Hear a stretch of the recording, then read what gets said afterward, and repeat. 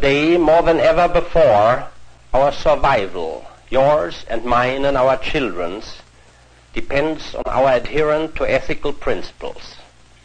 Ethics alone will decide whether atomic energy will be an earthly blessing or the source of mankind's utter destruction. Where does the desire for ethical action come from? What makes us want to be ethical?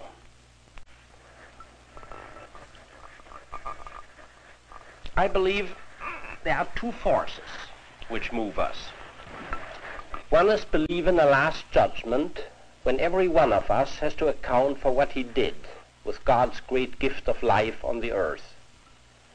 The other is belief in an immortal soul, a soul which will cherish the award or suffer the penalty decreed in a final judgment. Belief in God and in immortality thus gives us the moral strength and the ethical guidance we need for virtually every action in our daily lives.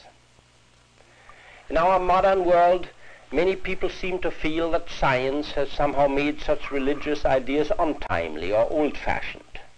But I think science has a real surprise for the skeptics.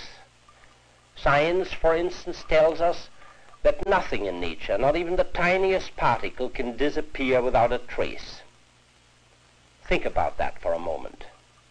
Once you do, your thoughts about life will never be the same. Science has found that nothing can disappear without a trace. Nature does not know extinction. All it knows is transformation.